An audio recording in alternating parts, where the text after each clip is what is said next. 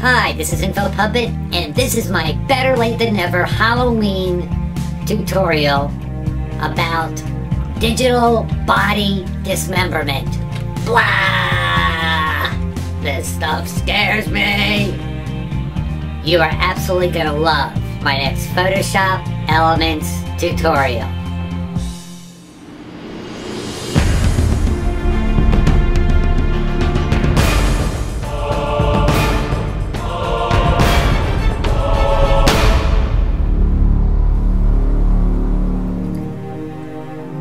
Photoshop Elements 12 is open up. This worked fine in Photoshop Elements 11 and Photoshop Elements 10. And this is the model we're working on. I know, she's like my favorite. Well, let's go to the toolbar. I'm going to select the Magic Eraser tool. Not the regular eraser tool, the Magic Eraser tool. And I want my tolerance to about 32, opacity 100%. I'm just going to left click and release. Now, this model was isolated on white. If you don't know how to isolate on white, then click on this tutorial here. Now I'm going to click on the elliptical marquee tool. I'm going to left click, hold and drag and create a very narrow elliptical marquee. Now once that's done, I'm going to let go and I'm going to select Command and Delete on my Mac keyboard or Control and Backspace on my PC keyboard. Now to get rid of the selection, I'm going to hit Command and D or Control and D on a PC. Now we're going to File, New and Blank File. I'm just going to click OK. This is my blank file. And what I want to do now is I'm going to go to my toolbar. This time I want the regular eraser tool and I'm going to do 101. That's my perfect favorite size. And I'm erasing the lower part of the girl. Now I'm going to select the Move tool and I'm going to left click, hold and drag her onto my new blank file. Alright. Now I just hit Command and Z on a Mac or Control and Z on a PC for undo. Wait a minute, I can't use the eraser tool because I don't have a layer selected. Alright, I just selected my layer.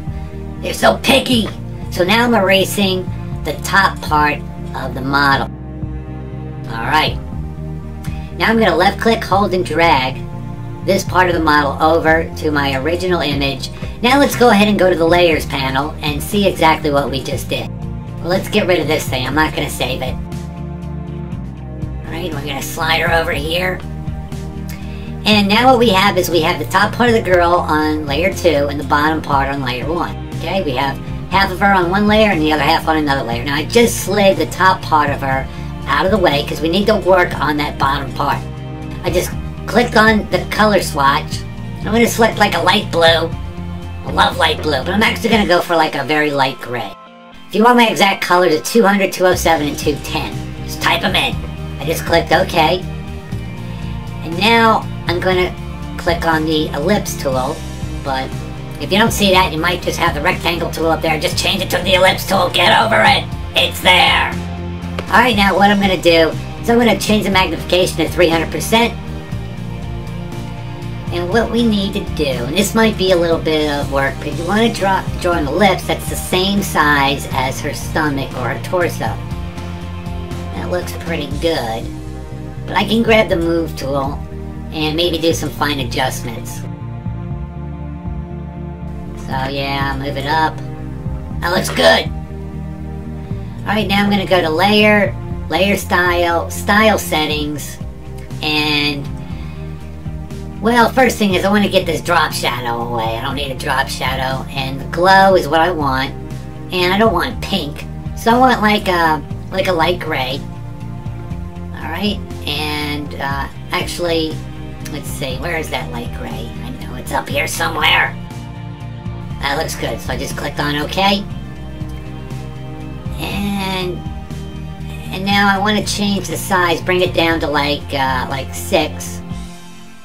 So you can see the glow now.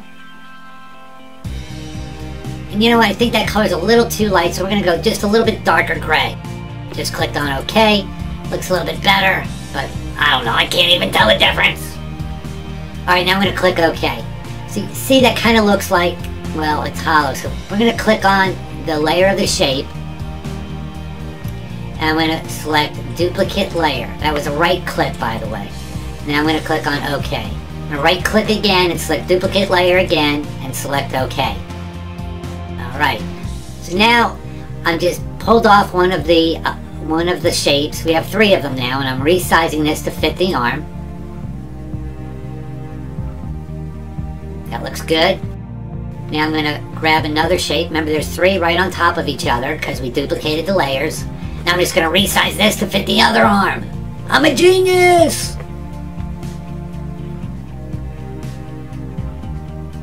So here's what we have now. How does that look? Looks awesome! Okay. Now what we're going to do is we're going to hold the shift key down the keyboard and select the lower layer and all 3 shapes, and then select merge layers. Alright.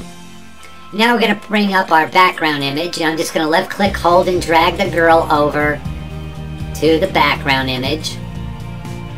And put her right there. Now I'm going to left click, hold, and drag the upper part of her over. We'll sit her on the bench.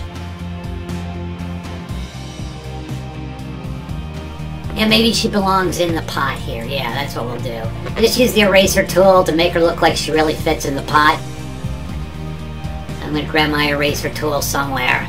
Alright, there, see that? I'm just going to fast forward and show you what it looks like after I got done with my erasing. And there it is. Now look at the hair. I'm going to use the burn tool. And you see how nice the burn tool does? You just grab the burn tool, make it really small, and move it back and forth to get rid of the white highlights that you sometimes have when something's highlighted in white or isolated in white. Thank you so much for watching. Please do me a favor and leave a comment. I really appreciate those comments. Thank you again from InfoPuppet.